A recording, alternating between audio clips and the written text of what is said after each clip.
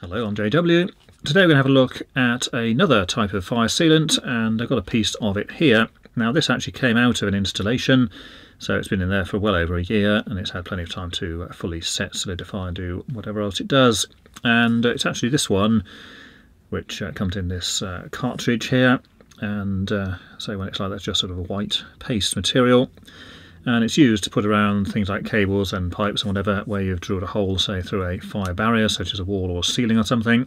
And it's one of these where it's designed to not have flames going through it, such as a concrete wall in a block of flats or something.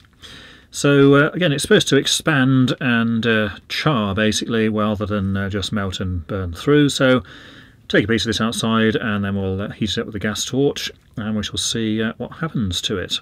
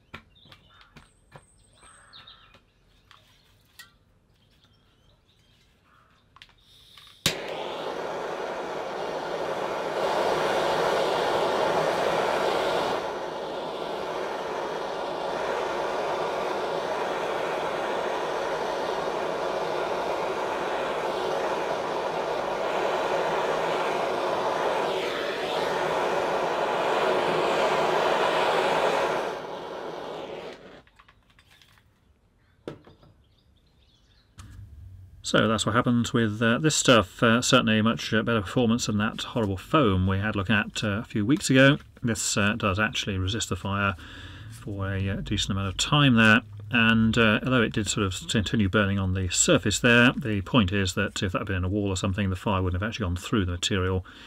That was just something on the surface just sort of burning off there, and as we saw there, it sort of poked at it, it eventually broke into smaller pieces, all of which didn't particularly burn very well either.